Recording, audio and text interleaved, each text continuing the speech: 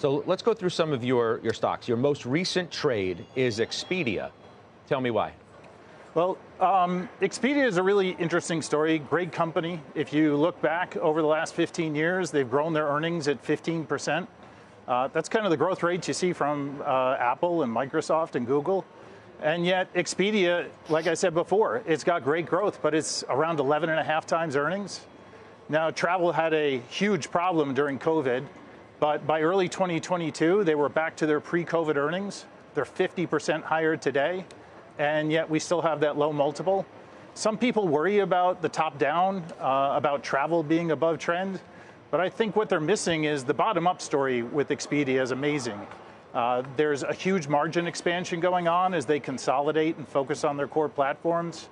And people also don't realize that while we all know the Expedia site for online travel agencies, a quarter of the business is VRBO, which is growing very fast, and another quarter is a fast-growing B2B operation.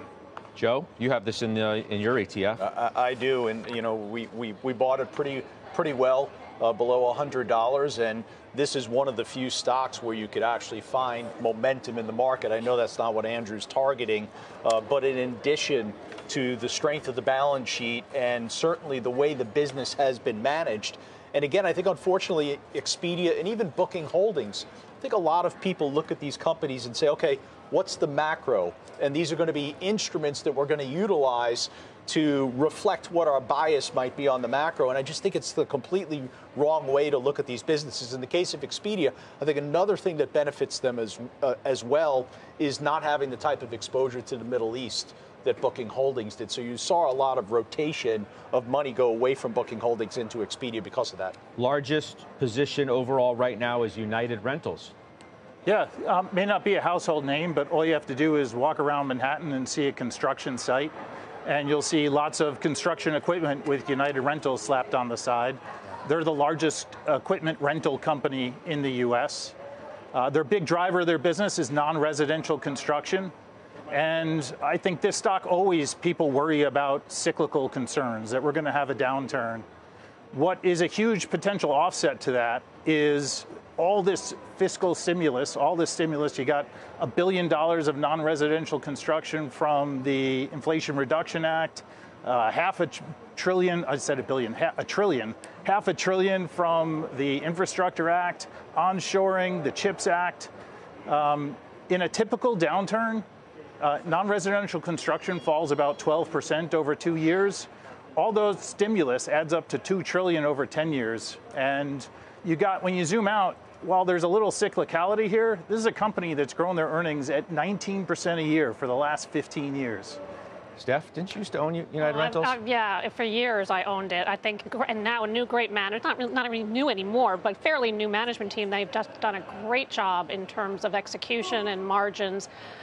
Do you have an opinion? I mean, I feel exactly the same on infrastructure. I own Quanta Services. I own Parker Hannifin. I mean, I don't own a whole bunch of them. But do you feel the competition coming from something like a Caterpillar? There's always a comparison between the two. Well, equipment rental, they're a Caterpillar customer. Right. They're by far the largest. And even with that, the top 3 companies in the U.S. account for, I think, less than a quarter of the whole industry. So there's still, I think, a lot of tailwinds to growth here from further consolidation. Oh, now a stock very close to Stephanie Link's heart. Broadcom. As we spend so much time talking about AI and these growth stocks and all the focus on NVIDIA, and Steph's argument all along has been Broadcom is the way to play this because it is cheap, certainly relative to what she says NVIDIA is trading at. Table, I pass to you. One, what isn't cheap next to NVIDIA? Right. And Broadcom's the least cheap it's been in a decade. Sure. It always amazed me. Broadcom had one of the most successful M&A strategies I've ever seen. They've grown their earnings at 30% a year for a decade, and yet it wasn't until a couple of months ago that the stock ever got above a 15 multiple. So it's nice as a long-term holder of Broadcom to see it get a multiple. And it got a huge bump from the AI trade, probably a lot more than it deserved. You know, by our math, AI adds about 10%, perhaps a little more value to the company. You got another 10% from the recently closed acquisition of VMware. So it's not as expensive as the multiple may make it seem, and it's not that expensive even without that. It's about the same as a market multiple with much higher growth. Well, there's no question. Seen a re-rating from 16 times earlier this year to 20, got as high as 23 times. One day it was up like 10% on the whole AI craze. It's now kind of pulled back to 21 times. There's no question I think the quarter is going to be mixed. I think AI is going to be able to deliver the strong growth, 50% sequential growth is expected. I do worry, though, when I look at Marvell and I look at Cisco and I look at the inventories building in networking and storage. So that's because that's a big part of their business as well. So I don't think it's going to be super clean, but I do think maybe they get bailed out from VMware, because I do think VMware changes the narrative for this company to more recurring revenues, especially on the software side, which should help margins, and they already have leading industry margins.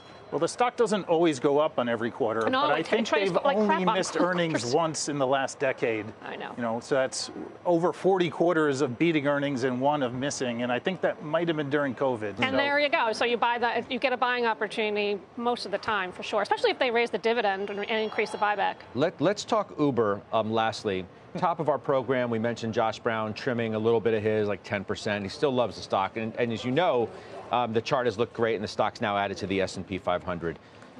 Where is the valuation now in your mind of this company? Well, we talked about Uber last time I was on back in March, and since then, they continue to execute as we expected them to. There's been no change to our intrinsic value, but the price is a whole lot higher. It still is a really good value here, but it used to be a great value. And so, you know, if the intrinsic value doesn't go up, but the price goes up, that's a bunch of upside that's been realized that's not there for the future. So I can't say we've trimmed it. It sounded like it was much bigger in his portfolio than ours, but you can't, you know, just because it's up doesn't mean it's worth any more. Sure. Joe? So I own each one of these stocks that you've spoke about today. What's the common denominator of every one of these stocks is strong revenue growth. So when you kind of look at being a value investor, I think of healthcare, I think of financials. None of these sit in those sectors. How do you see the type of growth that these companies can deliver to you as a value investor in sectors like financials and healthcare, which are overwhelmingly the large part of what the value story is? So one, I'd like to make, it's good to have growth, but what's more important is not to pay for it. That's why we're value investors. Paying for high growth doesn't get you great returns. Underpaying for it does. When it comes to those other sectors, we have a tough time investing in healthcare because so much of it is biotech and pharma, and they're so difficult to analyze and get right. When it comes to financials, as I've said many times, we don't own banks. We haven't owned banks in over a decade. Wow. They're too hard to analyze too. But there's a lot of other great businesses in financials. We own Ameriprise in wealth management, Affiliated Managers Group. You may call them financials or not, but a company like Global Payments, it's as much a tech company as financial. So there's a lot of good companies we own that have good growth, that are cheap. They provide services that are financial, but they're not your classic financial services.